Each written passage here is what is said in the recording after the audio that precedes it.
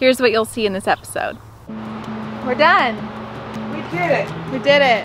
Ta-da! Jade and Joyce garden tour. Yay! Okay. Take it away, ready? ladies. Okay. Smell.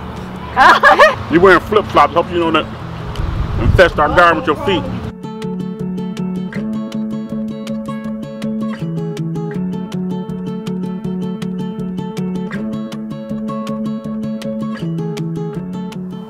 Welcome to the Sunshine Farm. I'm Jen.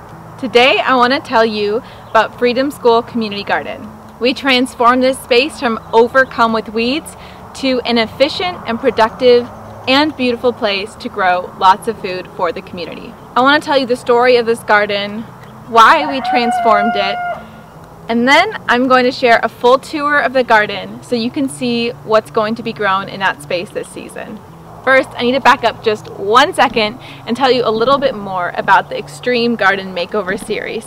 I had this idea to help people get in the garden, transform their spaces, and create more efficient and beautiful spaces to grow food in.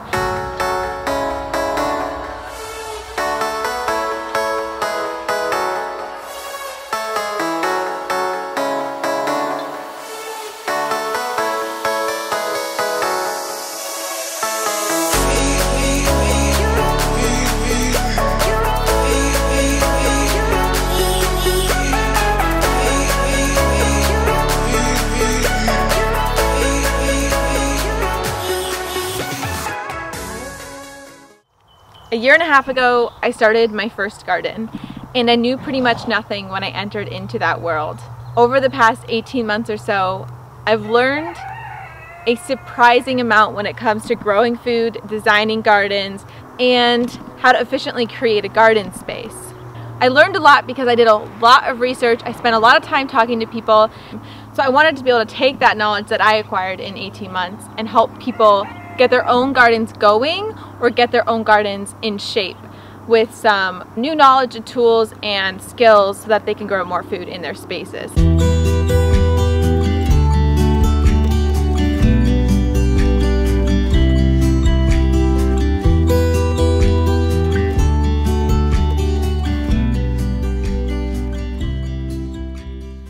Freedom School Community Garden is a community garden in an urban environment, and I knew it was a perfect space to transform because they already had so many of the components of what was going to be an amazing growing season, and really they just needed some manual labor and some vision for how to make this space productive this year. The community garden feeds a lot of people in the community. It feeds students that attend summer programming there, parents and grandparents of the students attending the school, community members who are passionate about the school and the work going on there, and also the produce will be sold at the corner store that is connected with the school.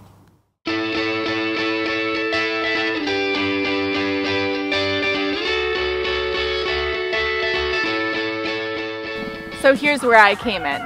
I took a vacation day from work and I spent the whole day at the Freedom School Community Garden kind of guiding the operation and also providing a lot of manual labor to get the garden from covered in weeds to productive and full of future food. So the first thing we had to do was get rid of the weeds.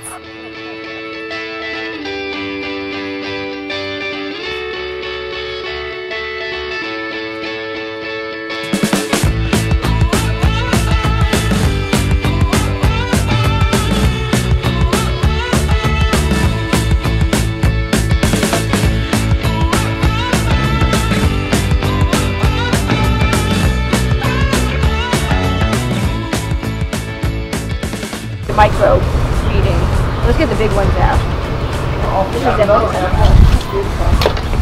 It's gonna be like massive. I know what it is.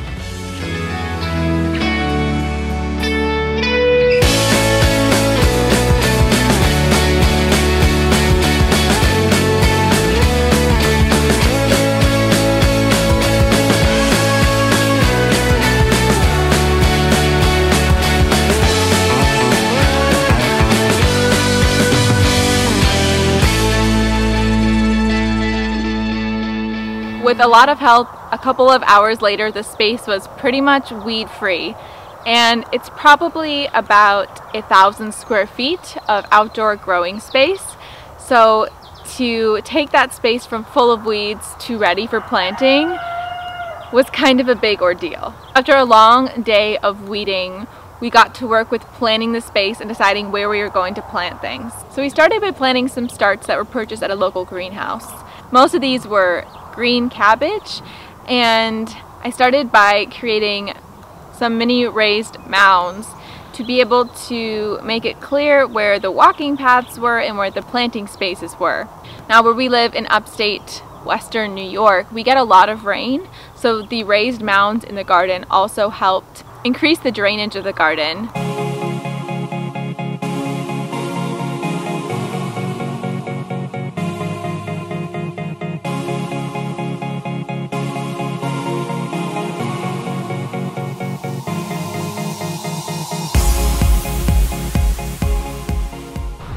It's time for my roux apron. This is my roux apron. It's got pockets where I put seeds, so then I don't have to worry about like putting in my pocket. Oh, Jen, you look so professional. Yeah. Seeds.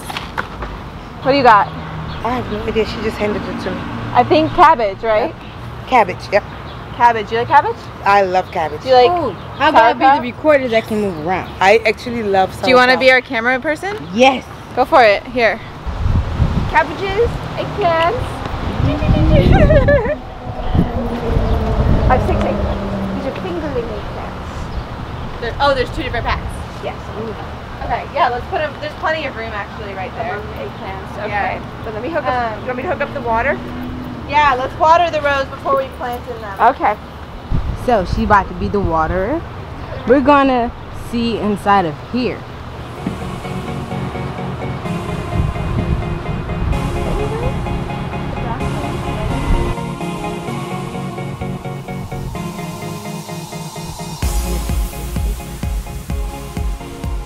So these 3 rows will be basil.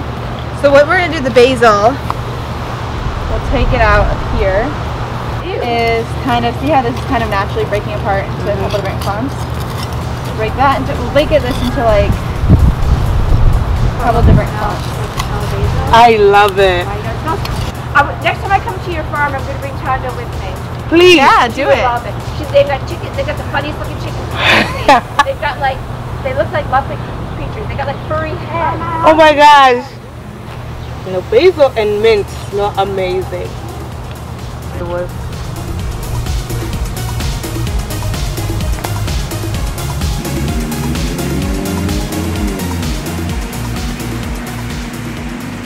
So we planted our cabbage, we planted some basil that had been started in their greenhouse, we direct seeded some herbs, and even direct seeded some okra.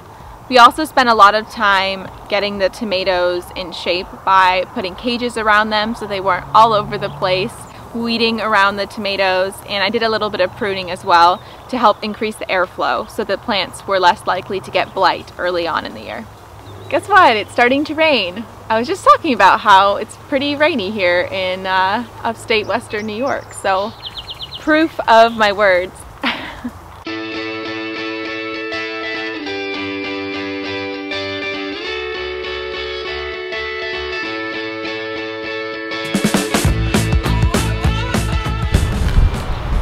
You know, it's sweet at first. Then you hit the It's so sweet. It's weird. Have you tried them before? Yeah. Yeah, she gave me. To me, it's got a really strong flavor for it. It does at the end, but at first, the first bite, Then it hits the throat. but it's like almost like you want to keep eating it. You know, it's like super good for your gut. Gets rid of all the what's it called? Parasites. It helps your colon. Yeah, your garlic colon is really good process. for colon. Colon cancer preventative. On YouTube, you know you can say anything, people just believe it. Oh yeah, garlic is good for your colon. Eat your garlic scape. These statements have not been validated or approved by FDA. Yeah. It's just been approved by us. Mahmoud, come my friend. Sorry, tell your story. Why are you so experienced doing this? Well, talk to me. You gotta talk to to the Jen. camera. So you can tell the camera. Yeah. So I did in my country, and I had a guardian in my country. What country is that? I'm from Afghanistan. In Awesome. Afghanistan. And you gardened in Afghanistan? Yep. That's You had your awesome. own family garden. Yeah.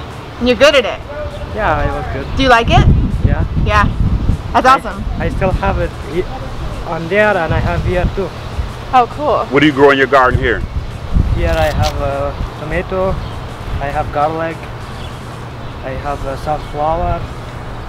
You're wearing flip-flops. Hope you don't infest our garden with your feet. I'll bring my healthy soil to your healthy soil. After spending a lot of time getting the transplants in the ground and getting things direct seeded, we had a couple more things we wanted to plant. We wanted to get some pole beans in the ground, and we also wanted to plant some mini watermelon because the kids at Freedom School love watermelon. So we went ahead and we set up 4 mounds to plant the watermelon in. Mounds are nice for watermelon because it gives them something to trail, and it also, again, increases the drainage.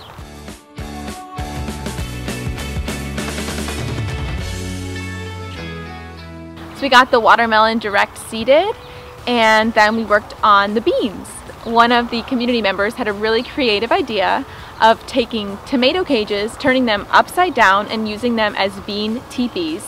So we simply took a tomato cage, turned it upside down, used little U-stakes, pounded them in the ground to hold the cages steady.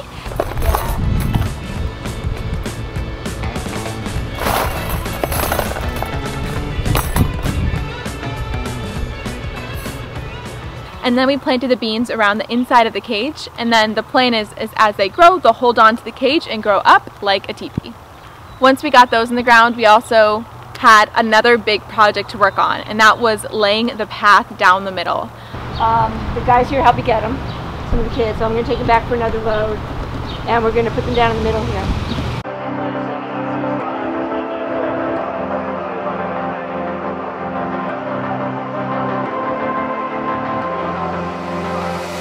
I'm laying down it to compile it. Oh no, I see you only when you're ballin'. Oh no, I don't even care to doubt. I'll see you in a while, cause this time I will choose you, yeah. Now choose. This was an idea that we had to add some beauty to the space, also to make it clear to children where they can walk and where they can't. We've had a lot of instances of kids stepping on plants and killing seedlings, so we really wanted to make sure they knew where their walking path was and that they weren't supposed to walk on top of the plants. So we went ahead and found some leftover pavers that were at the school. The pavers weren't the best shape for walking, so we had to take 2 and put them together in order to make them big enough so that they would work well in the space. We laid down the pavers, a lot of them down, a lot of manual labor for those because they were pretty heavy. And then we took some wood chips and we mulched around the pavers and tried to mulch around some of the already established plants like tomatoes, cucumbers, zucchini plants, and the wood chip mulch was actually picked up from here at the Sunshine Farm from our driveway. Mentioned that we had some extra, and so we came and got a truckload and brought it over to the Freedom School.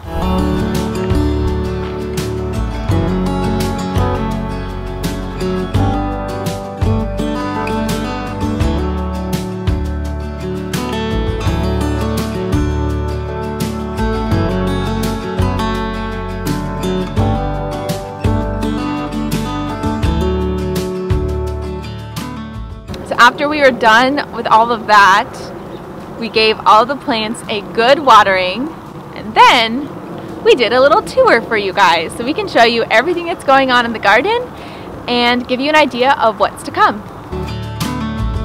You said, let me tell you everything I've seen, the friends I've made, and then you tell me how you've been. Without further ado, here is the Freedom School Community Garden. Joyce. Jade and Joyce garden tour. Yay! Okay. Take it away, ready? ladies. Okay. What's this?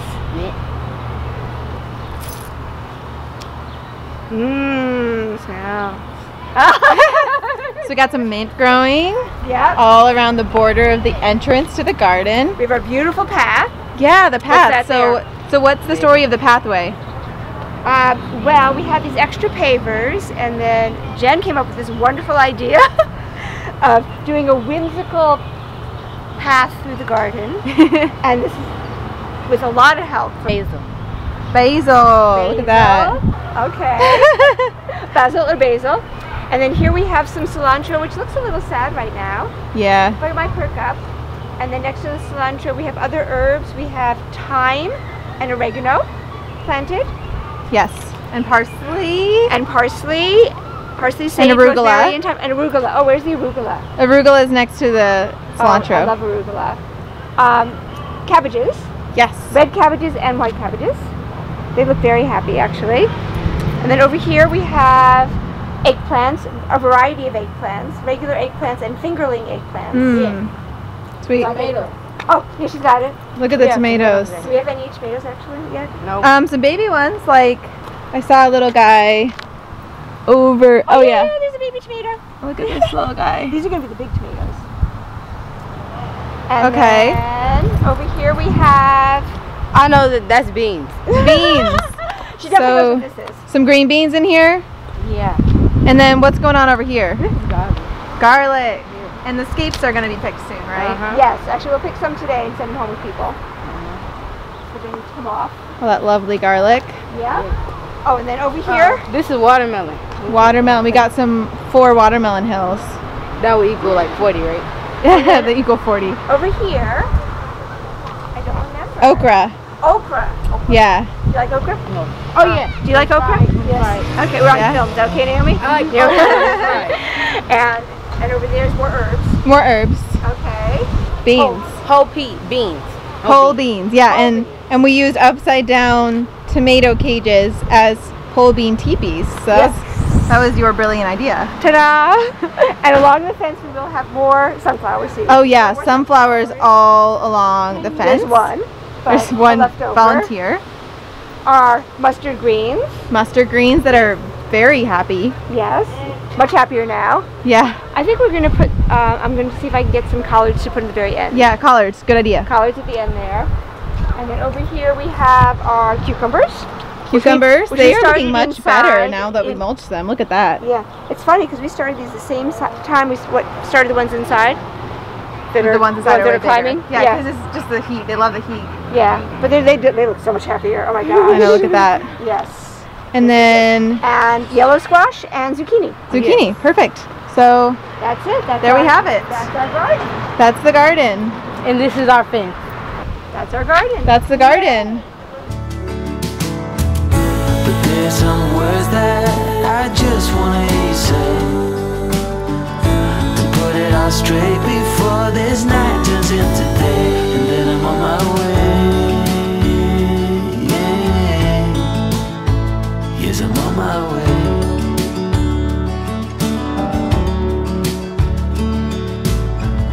A bit naive and so eager to please. You know I played for love, but it got me on my knees. Now's the time to reap what I've sown. Your words echoing in every single bone. Underwater, so far out at sea. And then I went back about a week and a half later to see the progress in the garden and get some footage for you guys to show you guys what had come up. Yes, I'm on my way.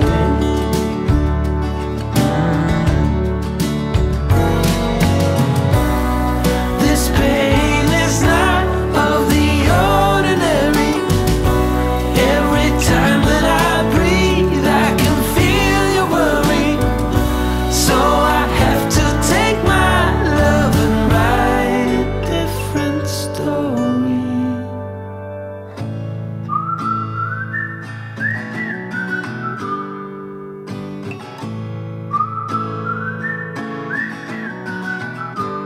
I'm on my way. Yes, I'm on my way. And I'm very, very happy to say that just the other day I was back at the Freedom School Garden and I picked the world's biggest zucchinis. as well as lots of green beans, even a few tomatoes. So there's lots of stuff growing in the garden, lots of cucumbers coming in, a ton of zucchini. The watermelon are all sprouted, the green beans are starting to climb the teepees, all the sunflowers that I planted are coming up, and everything's just doing phenomenally. So I'm really happy, and I really think that taking some time to get those weeds out and make the space functional and efficient really helped the plants get established and made sure that the weeds weren't competing with them. We're done. We did it. We did it. Ta-da! Yay! Long day. A good day of work. Yes. I'm definitely going to go lie flat on my floor. Oh yeah. Getting what? A cold shower and then laying down. Yeah. Flat somewhere. Oh, yeah. Here's a little sneak peek of the next episode of Extreme Garden Makeover. Hey. Hey, good to see you. Let's start your garden. Okay, sounds good. I'm excited.